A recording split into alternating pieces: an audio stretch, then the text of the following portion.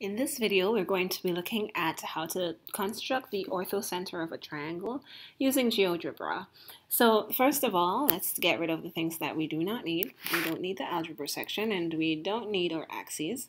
All right, but we do need a triangle, so let's get that on the page using our polygon tool.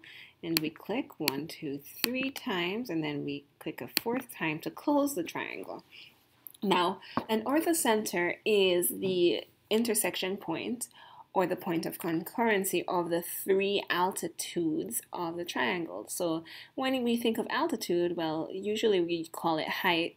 You know, it's the line segment going from a vertex perpendicular down to the opposite side, or from a vertex over perpendicular to the opposite side. So we need 3 of those line segments here.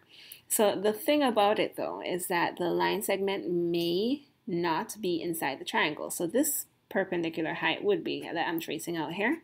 But if I were to take this point, well actually, if I were to take this point and move it over here, notice a perpendicular line would go outside of our triangle. So we actually have to extend these line segments that make up our triangle. And that's one of our first steps here.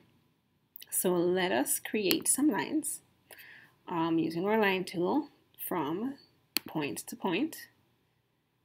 So we need 3 of those lines, so another here.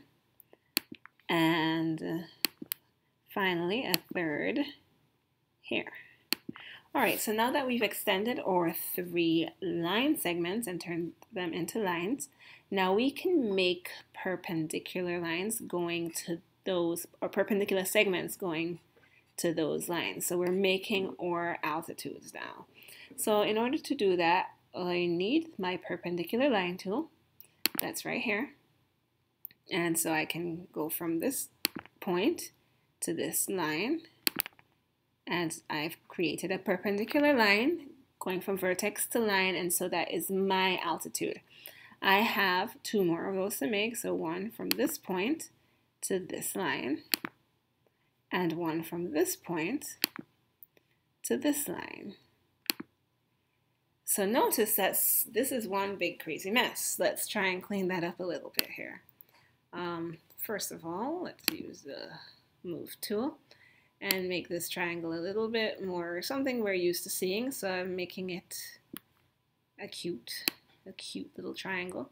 All right, so if we have an acute triangle, notice our perpendicular lines or altitudes are meeting here. All right, so now it's your job to discover what happens, whenever we move our triangle and change it from acute to right to, obtuse, whatever. All right, have fun.